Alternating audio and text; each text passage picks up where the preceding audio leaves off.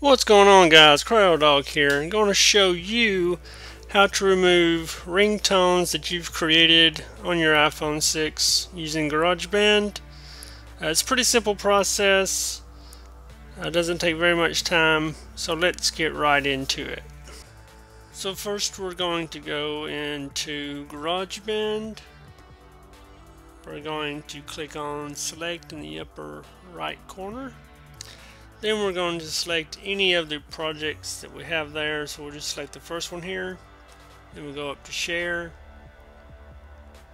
Then we'll choose Ringtone. To get the 30-second message, just click Continue. Then we're going to go down to where it says Your Ringtones. Select that.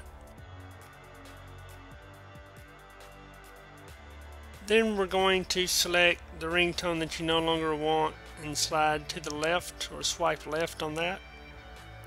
It will give you an option for delete. Then just select delete and then click on export ringtone and then cancel. And that is pretty much it. It's a very simple process. Allows you to get rid of any ringtones that you've created through GarageBand. And yeah, so thanks for watching. If you have any comments or questions, leave those below, and have an awesome day.